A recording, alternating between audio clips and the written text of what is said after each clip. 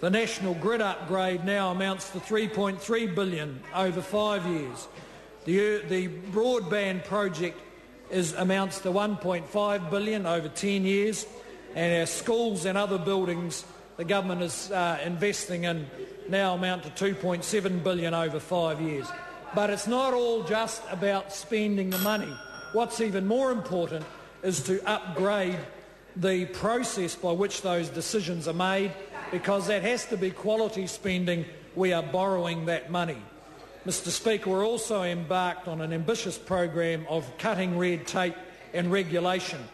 And that picks up work the previous government had talked about and done a bit of. We are reviewing the Resource Management Act.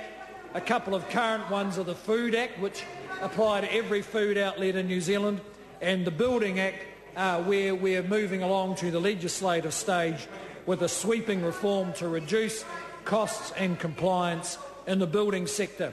And, Mr. Speaker, even with tough budgets, we've also invested quite heavily in better business innovation and an ambitious trade agenda to help particular sectors and to help research and encourage research and development.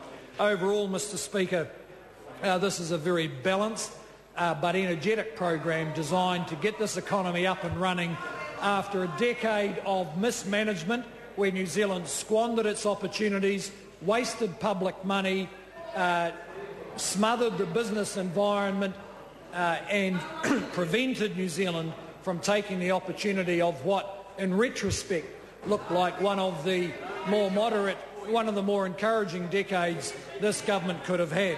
And in that respect, I must say Australia did do a better job of the last 10 years, and that is why closing that gap is going to be such a big challenge.